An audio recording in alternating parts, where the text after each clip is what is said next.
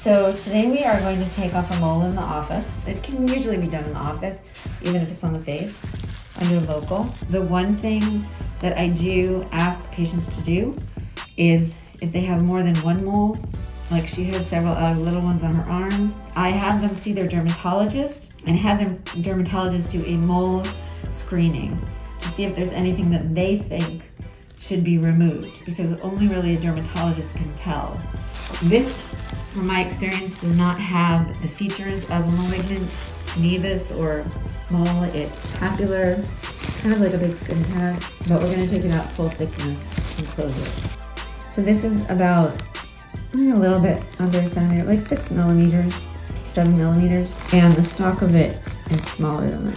The first thing I do is I put some numbing cream on. So now I'm gonna give her some local injection. This is lidocaine with epinephrine.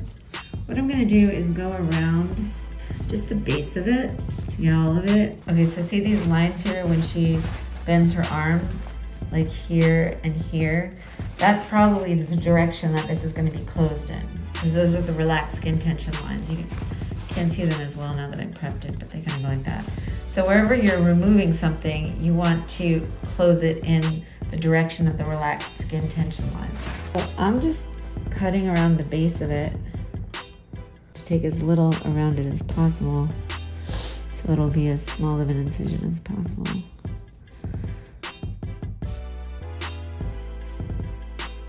Okay, so that's it, it's off.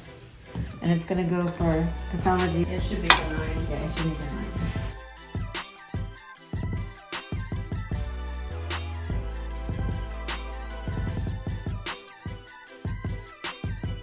Okay, so you can see now it's closing along the relaxed skin tension lines very easily, like that. So it's fully closed, and it's everted purposely so that as it heals, it'll spread. Anyways, well, as it heals, it's gonna spread apart. Also, this is an area of movement because you see when she puts her arm up, it's gonna pull it. Okay, so we're done here.